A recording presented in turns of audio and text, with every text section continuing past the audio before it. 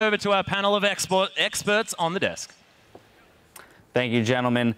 And we've talked about it throughout the day, but AHQ, no shortage of aggression here in this game. Yeah, and you saw it from the outset. They blew 5 summoner spells to go for the first blood. And this isn't the first time they've done this. Against Yowie Flashwolves, game 1 in their finals, they did the exact same thing and came up with absolutely nothing. Destroyed their early game, but this time they threw all of it into the bottom lane. They came up huge. They got the first blood. They completely destroyed the Urgot. Like, he was a non-factor for the next 35 minutes of the game until the Nexus exploded, and you really have to hand it for AHQ. They continue to fight. They continue to eke out small advantages, and this team, if they get rolling, is so fun to watch. Yeah.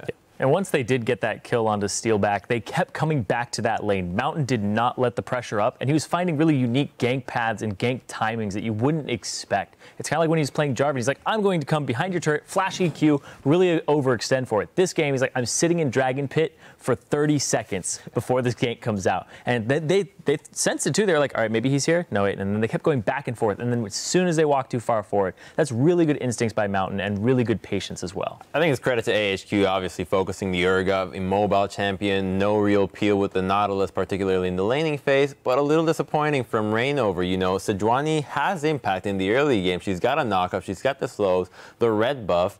She could have been down there bottom lane. They dove so many times and were multiple times. Just somebody needed to be there. I don't think you knock Reignover that hard. He was 2-1-1 at 4 minutes 50 seconds. He was cleaning up the kills when Westor went down there. He was doing a really good job on set. Could have been there earlier, though. I mean, those early tower dives, I mean, like, they took forever to set those up, and they didn't even use the teleport to actually get them going. Yeah, so I think that's the part that I think is bad. When you have 5 summoners blown, you can, you know, be there. Like, just start on that side of the map, stay on that side of the map. Something's bound to happen. Well, I would say what was questionable for me was Reignover visiting the top lane so often with Huni and not finding successful tower dives there. Now, before we continue our discussion about this matchup, we are going to send it over to Shox for a first-hand account of AHQ's victory. Thank you very much, Dash. I'm joined here by Westor after that very impressive victory of AHQ over Fnatic and helped by our interpreter, Peter. First off, congratulations. Very impressive victory, as said. And you decided to go for the Fizz after having a rough game versus EDG. What made you so confident to pull that out versus Febiven in this matchup? 很恭喜你的胜利。你第一场比赛和 EDG 表现不是特别好，不过第2场你选择了小鱼人。你为什么那么有信心在你的小鱼人里？第一场我们是围绕着克里斯塔角色在打，所以我选择用死歌做保护的动作。那第2场我们选希维尔，所以就用菲斯去做冲牌。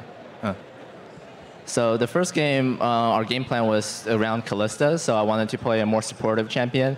This game, because we have Sivir, we were very heavy into diving into the other team, so I picked Fizz, which is a great pick. Quite a lot of diving indeed. Now, Westor, you guys, this can be called an upset, taking down Fnatic after their Game 1 performance. Last year when I talked to you at the World Championship, you guys took down EDG in an upset. But does your team have what it takes to be more than that upset team? Can you guys make that work and maybe grab a title here at MSI?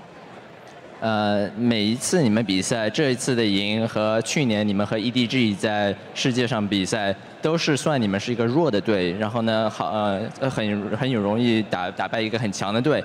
你现在你们需要做的什么才能证明给世界你们是一个很强的队？说不定能拿到一个 MSI 的冠军。就是打败每一个对手。对对对，你需要做什么就证明你是一个强队？就我们可能前面的处理要再更好一点，然后有些沟通，要再加强。We need to work on our communication, and we also need to make sure that our early game is flawless. This way we can come out on victory and be considered a strong team in the region. All right, we'll be looking out for that. Finally, I heard that it's your first time over here in America, and you have a lot of fans here as well. How has the experience been just coming over here and getting to play here with a lot of these great players from all over the world? 听说你是第一次来美国，你来这儿了 MSI 和其他的世界选手比赛，在美国玩，你有什么感受？I love America.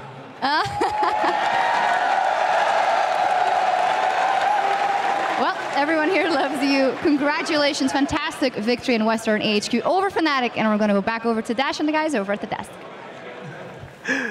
Thank you, Shocks. A lot of applause there for Westor. Quite a performance he put up. But I want to return to our point about the aggression between these two teams and throw to you, Crumbs, the replay that we have 19 minutes into the game, because we saw all 10 players in this game meet up in the mid lane for an all-out brawl. Now, Westor obviously loves America because this fight was so chaotic. He was the only one that had enough freedom to do anything. Let's be honest, nobody has a clue what's going on here. This fight starts with the most random things. Hecarim TPs, it's a 2v2 and Cassiopeia can't follow up. And you see all members are coming from all corners of the map for this. You know, they get all called down. They disengage now. Hecarim Rek'Sai re-engages. Sivir is staying outside, so now, okay. Cassiopeia ulti comes back in, they're thinking, let's engage. Oh, we didn't realize Fizz was here. Fizz now switches targets away from the Urgot, goes on the Cassiopeia, goes and hides. Now Sejuani gets her, oh, Sejuani, oh, somebody follow, oh, Nara's here. And now there's a fight breaking out on the other side. Sejuani now overcommits, and now they're like, oh, we have Hecarim ulti and Urgot ulti. So now it's just a huge chaos. Like, seriously, I don't think the players knew what was going on here. Like, everybody's just trying to master their abilities and make sure that they can use everything, so that at the end when they look at it, it's like, well, I used my abilities. I did all I could. But in all seriousness, this is kind of as well where Fnatic struggles, and I think where AHQ just excelled really, really hard. Fnatic, usually when they start to float and they're like, can we go for this and can we go for that, and do I have to follow up? Because you see the Sejuani ultimate and they have Urgot ultimate, nobody really follows up, and it gets in those stutter steps where Fnatic is like, oh, we want to go for this, and instead Nautilus hitting, you know, the ADC, he's going for, instead of hitting the support, he goes for the further away ADC, and they just want to eat too much of the cake, and, you know, in the end, they don't get anything. Yeah, and the other thing is, like, they touched on it, the Westor build, coupled with the fact that that was a chaotic fight, he got 4 rotations out as Fizz. That is so much damage, not to mention all the auto attacks. Like, there was always 2 or 3 people clumped together, so Am was getting a lot of damage as well. That was the best way that fight could have turned out for AHQ, and it's because of all that chaos going on.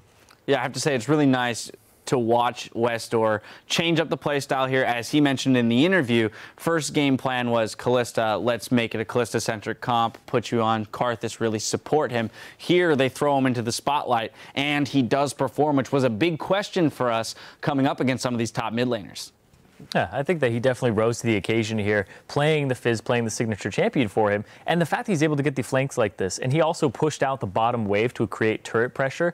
So that was a fight that AHQ they were looking at for a little bit, and they were like, okay, if we do bring Westor up, we win this fight because the way it started going after Mountain jumped back in. Or if he doesn't come to that fight, he just pushes bottom turret and then they stall and they get that for it. So I think that his decision making in this game is really good. And we're not seeing the typical 4-1 push that he just permanently seems to do in most games. I love the adaptation from Fizz. He must have been listening to us in the analyst desk, because he had the Hecarim Gnar matchup the first time around, went the Randu and Spirit Visage. This time he rushed the Frozen Mallet. And he was actually able to contain Huni somewhat. I mean, he had some questionable teleport plays around the map, but it was still effective in that last fight as well. You know, it was a little bit hectic and undecisive from Fnatic whether they want to engage. If you're an Urgot and you start getting slowed, you kind of get the feeling that you need to be doing something and not just staying on the outskirts of the fight, slowed. On behalf of the analyst desk, I'd like to accept that victory for AHQ. Is essentially what we just said. For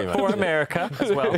Yeah, absolutely. I'm sorry, I cut you off there. Well, Chibi. Fnatic, man, sad. But hey, I think AHQ played a really good game, and I was actually a little bit worried because they let the Hecarim open, which is the Huni champion. This is something you really don't want him to play because it's so scary. We banned it like 2, 3, 4 games against them, and when he plays this champion, he's so strong. And you saw him like stroll around the map, putting so much pressure on themselves. And Fnatic was like, well, we are not that strong. But Huni was like taking mid lane tower.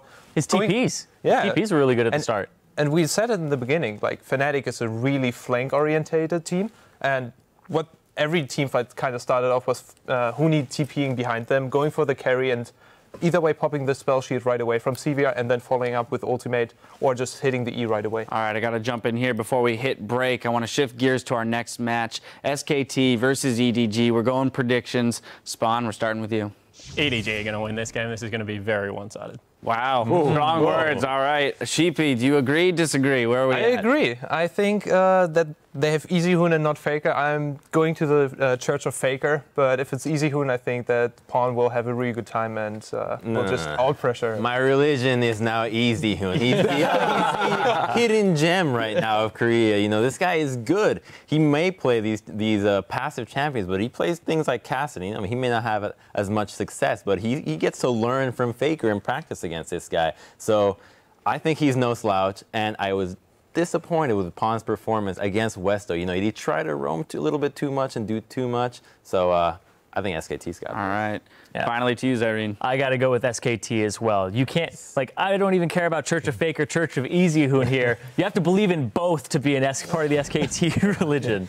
So I definitely think easyhoon has this little bit of an edge with his control mages and the meta, and that Pawn plays some things that are a little bit shifted out of it at the moment. All right, well, split desk at the moment. Let's see who everyone at home is picking in this Clash of the Titans. According to LOLesports.com, 77% are voting in favor of SK Telecom. Rather one-sided there on the internets. Well, the action in Tallahassee continues. Up next on the Rift, it's heavyweights, SK Telecom T1 versus Edward Gaming. You're not going to want to miss it. Fnatic looking to start and end the day 2-0 off a win right here. He's level 5 with Flash, goes in, knocks a ton of damage into Albus. 1 kill picked up. Now on to Westor. Can't quite get the double. Flash isn't enough either. Trash. Trash that. TP. Mid is here. He has flash. He has flash. Mid is behind you. Rainover goes down as well. Steal back. The swap's going to miss as well. 4 kills coming through. A double for Ann. 4 kills overall. Zip Narza back on in. Here comes the knockups. Bounce House in the base right here on AHQ. Pick up 2 kills up that one. In AHQ, they win the aggression battle.